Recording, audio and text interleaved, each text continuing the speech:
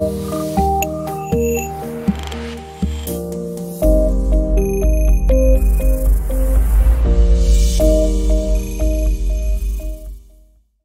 Kevin here, Top 100 Financial Advisor, two-time author, one-time bestseller, and we are here to talk about the stock market. I want to answer one of the biggest questions that y'all ask me all the time, and that is, when do I take profits and when do I hold? Or as I put in the thumbnail, HODL, H-O-D-L, hold on for dear life. And if you do sell, how much do you sell? Do you sell the whole thing, half of it, a percentage? How do you do that? So I'm going to break that down. We're going to use a whiteboard, and you're going to have to suffer through my terrible handwriting.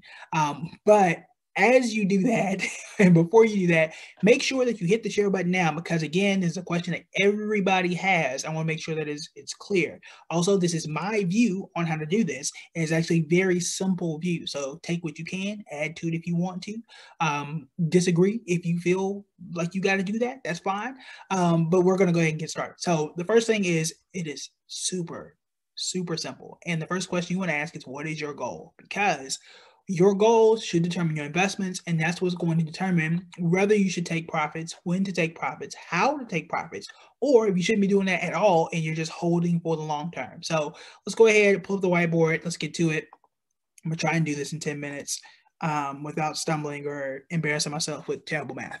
All right. So the first thing is, what is your goal? That's the first question. What is the goal? If I do not know the goal, then I cannot tell you or even guide you or point you in the right direction of hold or sell, and then how to sell if you want to do that. For most people, this is going to fall into two categories. The first category is income. That looks terrible. All right. There we go. Income. So it means I am buying stock, I'm selling stock, I'm using that money for something. Maybe I am, saving for a down payment, which I don't know if that's the best idea to use the stock market for. Or maybe it's a vacation. Maybe it's just to replace my current income. Maybe I'm using this as a side hustle. Primarily, again, income. Then in this corner, I have generational wealth. Excuse me. Wealth and / retirement. Either or, both, all together, however you want to say that. These are usually the two buckets. Now, usually these buckets have different types of accounts. I'm not going to get into that today, but for example, income is usually your regular brokerage accounts, Robinhood's, Publix, whatever. I said Publix as not like the store, not the store. Public with an apostrophe S. Anyway, and in this corner, you have generational wealth and retirement. It's usually your IRAs, your 401ks, and you can open that at TD Ameritrade, Fidelity, a bunch of other places. All right, so usually if you're looking for income, you are generally a trader, which makes this corner generally an investor, but that's semantics. All right, so let's go ahead and move down. So when I am looking for income, I'm basically selling based on price. And I don't know why my writing is landing upward. I'm sorry. So I'm basically selling on price. I'll walk you through an example, a real life example that happened to me today, but also just over the last few weeks. So remember the video that we did maybe a week, 2 weeks ago? I feel like it was 2 weeks ago. We talked about banking. I listed off a bunch of stocks that I liked, that I thought, banking's going to go in the right direction. Things were opening up. The stock market was up at that point in time. So I bought into Goldman Sachs. So that is stock symbol GS. When I bought Goldman Sachs today, I'm sorry, when I bought it was $328. Okay, that's what I bought. Okay, great. I bought it at $328. Let me clean this up. And when I looked at it on that date, when I bought in, I looked at it and expected the stock to go to $350. And this was a sell limit. And you can do this on Public and a bunch of other apps. Now, this is something you always want to do. If you are looking for income and you're coming into this and saying, I am a trader, you need to know exactly what are you buying it for and at what points you want to get out. If you don't know that, you're not going to know, obviously, when to get out. But you could be holding too long. You say, oh, look, it hit 360 and now it's coming back down. Should I get out? I don't know. I don't know what you thought the price target should have been. Now, how you set a price target is an episode for another day because everybody has their own process that they go through. I have one that I use, and it's just the one that I use. It may or may not be the best one out there, but it's consistent. So that's why I use it. All right. So then I also have a stop loss. So at the time that I put in this trade, my stop loss was at 320. Stop loss. So I knew when I bought it for 328, I only had two real options. I was either going to lose somewhere around $8 per share, or I was going to make about $22 per share. That's it. So I know exactly going into it, and it's like, look at all the what ifs are out the way. What if it goes to 300? What should you do? Doesn't matter. I would have sold it at 320 anyway. Okay. What if it goes $500 a share? I don't know when that's going to happen, but I know this, I'm going to make my $22 a share, and I can come back and reevaluate at some other point in time. So I go into it like this, and this is, if you are a trader, you're looking for income, you want to do something similar. Now, what I did in real life is, as the stock started to move up, I moved this stop loss up. Now, you can decide if you want to do that or not. Some people agree, some people disagree. I'm just telling you what happened in real life, okay? So yesterday, on Monday, Goldman Sachs was $342. Yep, $342 a share, on its way to $350. So I said to myself, well, look, I'm $8 away. The market seems fine, which it was on Monday. Things, it may not have been on Monday, but at one point, well, actually for Goldman, it was good. For the market, it was not. So everything was moving in my direction. Things were working. So I said, look, let me just go ahead and move this up, move my stop loss up to $331. It's at 342. So worst case scenario, if something random happens like it did today, then I'm going to lose. It's going to come down, and I'm going to make at least $4. Actually, we did in green since I made money. I'm going to make $4 for every share that I have. It is not the $22 I wanted, but you never go broke taking a profit. So I moved it up, and lo and behold, that's exactly what happened. So today the market was down, but Goldman was down 3.5%. And lost $11 a share. So it went from 342 all the way down to about 331, which I did not expect, but it happened. So I got out at $4 a share.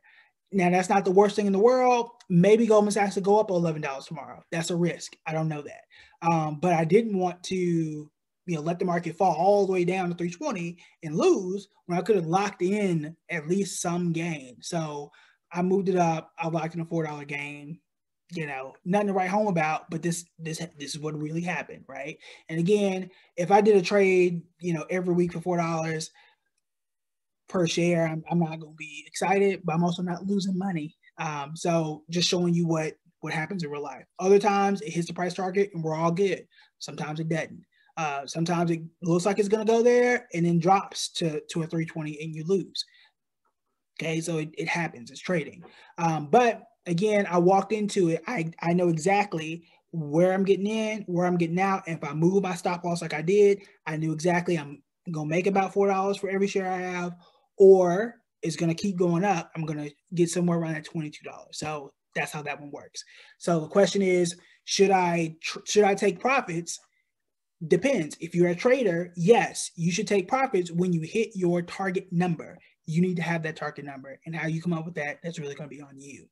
All right, so the next one, how do I know when to hold? Well, if I'm looking for generational wealth, I'm looking for retirement, like I'm investing for both of my kids. One of them owns Lululemon, the other one owns Nike. They both own index funds. So how do I know like when to sell? So this one is based on time. Okay, let me do this. Okay, so this one is sell based on time. If I was really clever, I would draw a clock or an hourglass. Y'all know I can't draw. I can barely spell. Okay. All right, there we go. This one you want to sell based on time. So your time frame is going to be on you. Y'all know I use the 6 or 12-month rule for my individual stocks, which means that if I buy Nike in April, I'm going to wait until October and say, Nike, did you do well? The answer is yes. You move on to the next round. Nike, did you do well? No. Guess what? You got to go. I'm putting somebody else in the game. So that's how I work with it. But again, that's going to be based on time. I do not generally recommend that it should be less than 6 months. Why? Because the market, not everything is going to be microwave. It's not going to be in a week. It's not going to be in 5 weeks unless you are trading, which in this case, if you're a long-term generational wealth type person, you don't want to do that, because if you do that, you could end up just coming back and buying the same stock over and over for a higher price. So if I could have, let's say Goldman Sachs does go to 350 and it just continuously goes this year, next year, Goldman Sachs could be like $550 a share in 3 years or something, right? And this is not analysis, it's just me throwing numbers out there. So if I could have had it at 328, why am I selling it every $5 or $10 when I could have just bought as much as I could at 328 and just let it ride and get a better tax position and make more money that way with a lot less stress? That depends. If I'm looking for income, I need to do that. If I'm not, I'm going to buy it, I'm going to hold it, and I'm going to leave it alone. I don't know if I said this, but HODL stands for hold on for dear life. All right, so that is number one. I want to base it on time. For some people, it's 6 months. For some people, it's 12 months. For some people, it is forever. My forever stuff, the stuff that I'm holding on to that I'm not selling, those are index funds. So I'm not selling index funds. Why am I not selling index funds? I know that they do well over time. I know that you can go all back to 1950 and beyond, that you're going to be all right more times than you're not. So you will never see me on public or anywhere else selling out of an index fund. You're not going to see it. There's no point in me doing that. I can't sell out of Nike if it doesn't do well. I will definitely sell out of T-Mobile if it doesn't do right. But an index fund, over time, I know it's going to be all right. I can see in the past that Nike tends to be okay, but there are no real guarantees there. But I can bet on the strength of the S&P 500, 500 large companies, you're going to be all right. One company, you don't really know. All right, so in retirement though, so let's say I do this, it grows for 20, 30 years, generational wealth, so on and so forth, right? What you tend to do though is do what's called the 4% rule. Battery's almost about to die. So when I do sell, I'm going to do at retirement. So we're at retirement. I know it really doesn't look like retirement. I'm sorry. When you're at retirement, you're going to do what's called the 4% rule. This is a rule of thumb that works for most people. And it says that once you hit whatever that number is, you're going to take out 4% per year, which generally, the way it's supposed to work, is supposed to keep you at $1 million. So let's say I have $1 million. This is my 401k, my IRA, what have you. And I'm going to sell. That's $40,000 every year. Now, generally, depending on how you're investing, you can make 7%, 5%, anywhere between 5 to 7, because you want to be a little more conservative. So if I'm selling 4% and inflation and things are going up, I got $1 million, I'm selling 40%, I'm using that to spend, and then maybe I'm actually making 50,000. So my money is draining very, very slowly. If I'm still aggressive, I can make 7%, take out the 4%, inflation is going to be at 3%, and I stay at $1 million for what you would hope to be the rest of your life. So that's how most people actually do it. And they take that 4% out of their accounts and they sell little fractions of everything all at the same time. I've had people call me and say, look, I got 20 stocks. You need to sell 40,000, or let's just say 40 stocks and just make it even. I got 40 stocks, sell $1,000 out of all of them. Send me a check. That's how a lot of people do it in real life. It's a lot simpler now with Excel and a bunch of other stuff. But this is what people do. You use the 4% rule once you're in retirement. So to back up, I don't know if I hit my 10-minute mark or not. I should have set a timer and I didn't. There are two ways of doing this. Number one, if you are a trader, you are selling based on price. You come in, you know what price you're going to get out at the low end, you know what price you're going to get out at the high end. That's your answer.